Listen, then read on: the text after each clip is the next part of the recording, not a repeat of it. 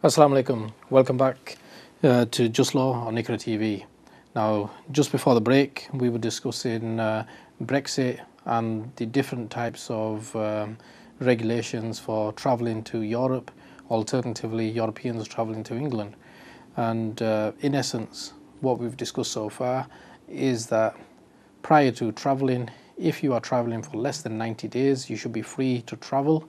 And if it's a case that you intend to travel to the European country for more than 90 days, then you may have to contact the specific country's embassy, or alternatively go on to gov.uk and have a look as to whether or not you need to apply.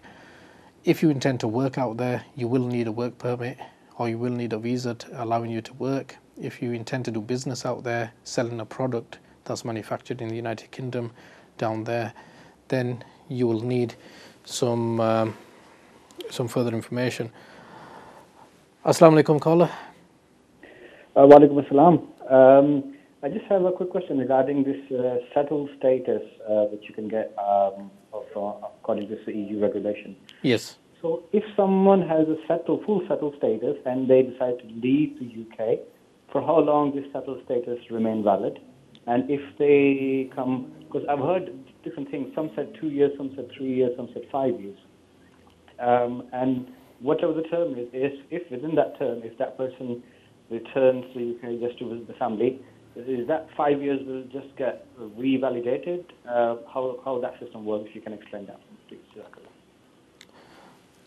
Jazakallah khair for the question. Insofar as the two different positions, there's pre-settled status and there's also settled status. And insofar as the two differences are concerned, insofar as the pre-settled status is, it means that the European national has not resided in England for a period exceeding 5 years. So making these applications, you can make these applications on the government website, and if there's any European within the United Kingdom that's living with family, working here, etc., then they can make an application as long as they entered the country prior to 31st of December 2020, and they can show that they entered the United Kingdom, Great Britain, prior to the 31st of December 2020, then they're eligible to make an application. The deadline for the application was extended to 30th of June 2021. Therefore, any Europeans who have attended England prior to the 31st of December can make an application for either a settled status or a pre-settled status. Now, insofar as the settled status is concerned, you've provided the evidence which has been accepted by the government that you've resided here for a period of 5 years.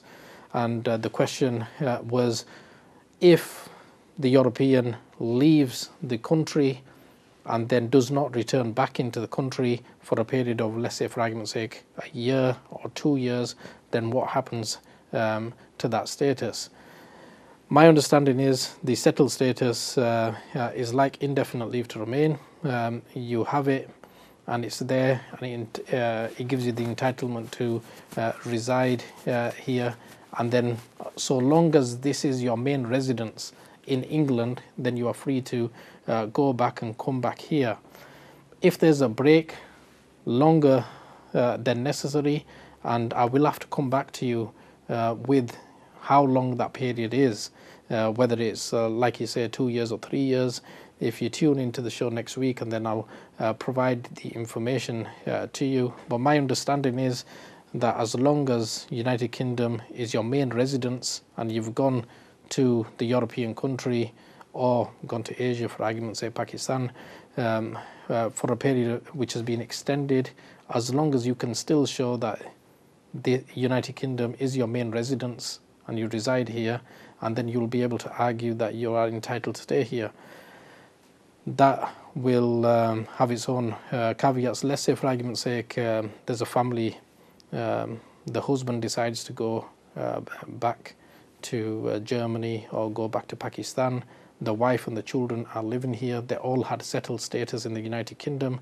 Father comes back and then he will be entitled to, under human rights, make arguments that, wait a minute, I left the country, but all of my family is here, or my business or my work is still here, it's still available for me, and you should be able to argue along those lines. However, I will come back to you next week. Alternatively, if you want to call the control room, leave your number, and then what I'll do is I'll contact you back once I've just found out what the position is, to see whether or not a significant gap, if there is a gap of more than, let's say, a year, 2 years, 3 years, or 6 months, what the time frame is, and what you will have to show the government if you want to maintain the settled status.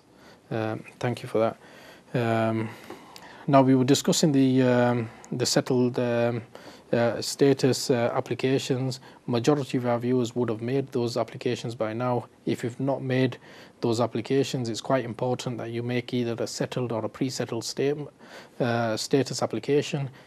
It's a relatively straightforward application that you can make. You don't need a solicitor to make that application. You can speak to someone, as long as you've got a sound understanding of how to use an internet browser to upload a photograph. And to be honest with you, you should be able to complete the application. Some people who've attended here, they've not been able to get a job, for argument's sake. As long as you've got a national insurance number, as long as you've got a tenancy agreement, etc., then you'll be able to show the pre-settled status. Let's say, for argument's sake, you attended on the 31st of December, and then you can show that, yep, prior to the 31st of December, I've come here. And then if you have a tenancy agreement of your property that you've taken out, and then you've got a bank account that you've opened, you've made an application for a national insurance number, you can show all these documents. And then in 2026, when you've got the 5 years evidence that you've lived here for 5 years, then you'll be able to make a application for settled status.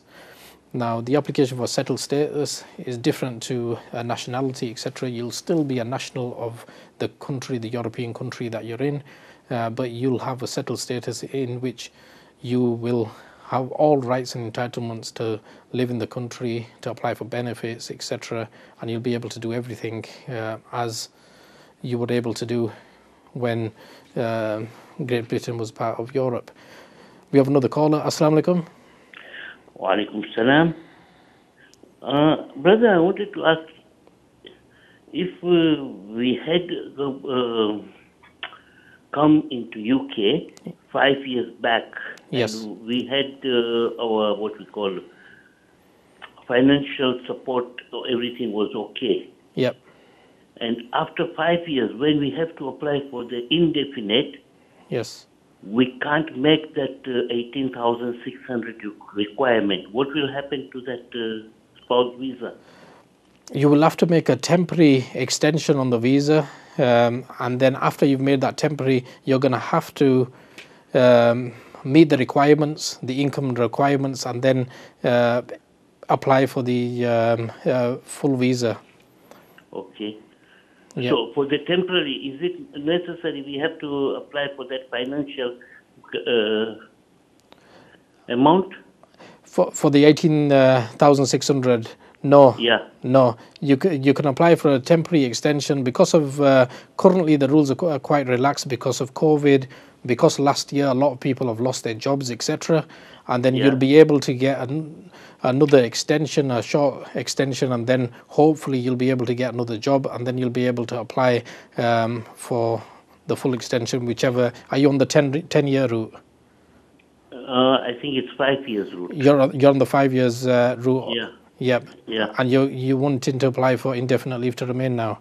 Yeah. Yeah. Yeah. So you're going to have to meet the requirements, okay? But the best thing to do is apply for a temporary extension, and then within that time frame, then you'll have to meet the requirements and then apply again. Okay, fine. Okay. Assalamu alaikum. Okay. Wa alaikum salam. Jazakallah. So now we were talking about the European applications for the settlement, the pre-settlement and settlement statuses. Everyone's urged to make them applications if you've not made them already before the end of June. The extension is till the end of June, and you will have to show the national insurance number, the fact that you're living here, the fact that you've got a job or something, and it's quite important to open yourself a bank account, etc. as well. You need all the evidence to show that you've been living here 5 years. So for argument's sake, if you've attended now in December 2020, then in December 2025 you've hit that 5-year magic mark, and then you're going to have to show, and you're going to have to provide documentary evidence. Now the easiest documentary evidence is, this is my tenancy agreement, this is a bank account that I opened when I attended United Kingdom, and then provide 5 years of bank statements, council tax records, etc., and then you'll be able to show that you have been living here. And then if you've been working, or whether you're a spouse, etc., whatever the circumstances may be, you can apply under that front. Now I will come back to you to confirm how long that settled status lasts and what the position is. Now the other issue is, if you are driving in Europe post-Brexit, then what the position is. Now if you're taking your own motor vehicle in Europe, then what you're going to need is you're going to have a Great Britain stamp. It can't have the European stars on it like the previous one. It can't be a European stamp. It has to be a specific Great Britain sticker, either on your number plate or on the back of your vehicle. You will also need a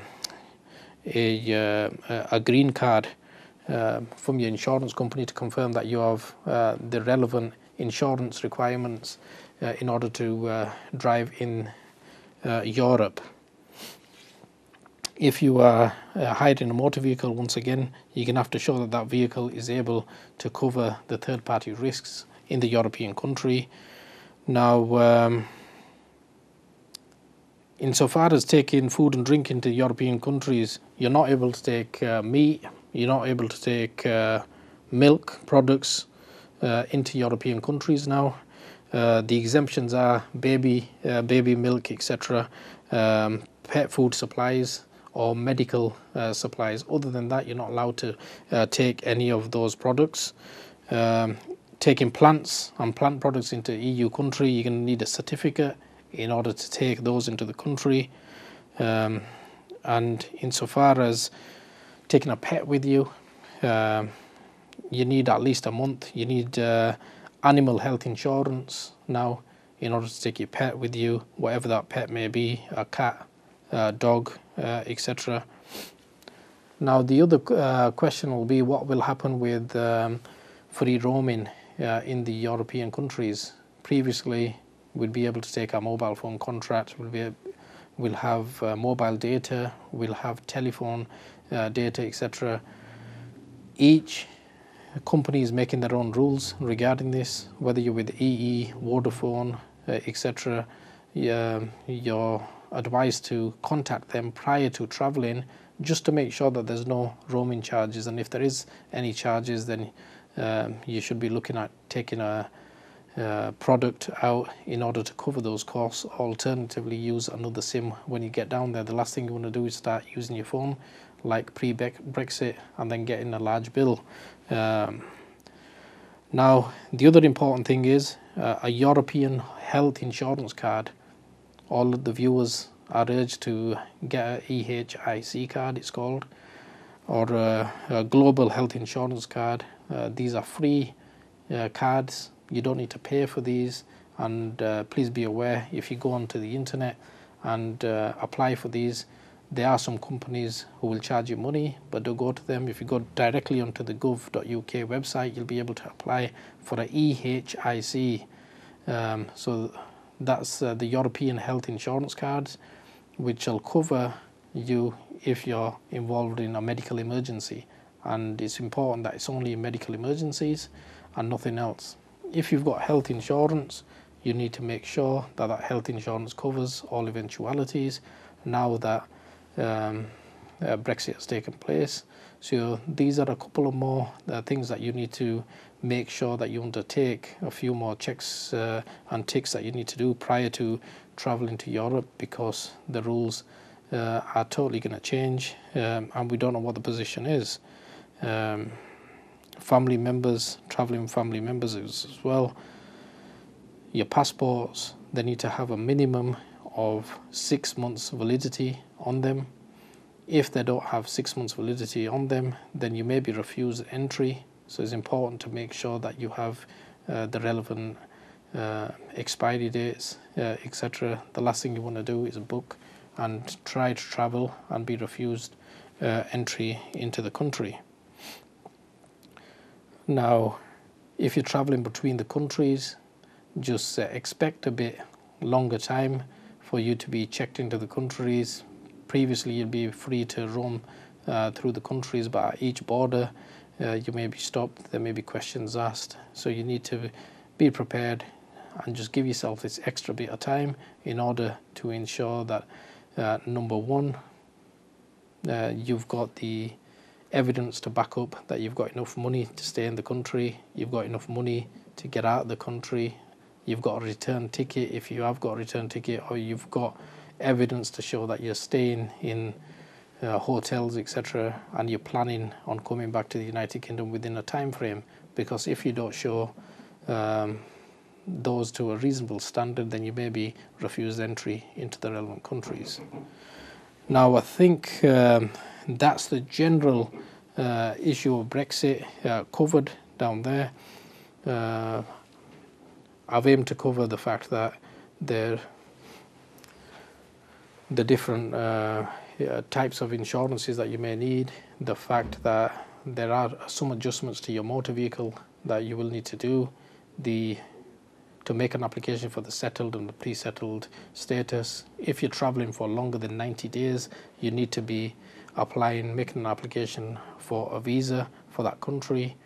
You're not able to freely go there and do business or work in the European countries. You need a specific visa, and these are all the perks of the post-Brexit state that we're in.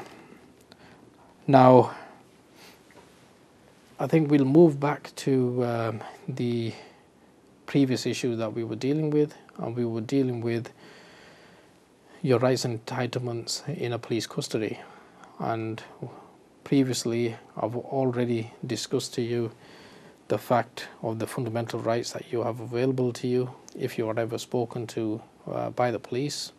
Now, if you are ever spoken to by the police, the rights in a nutshell are: number one, to have free and independent. We'll just be going to a short break now.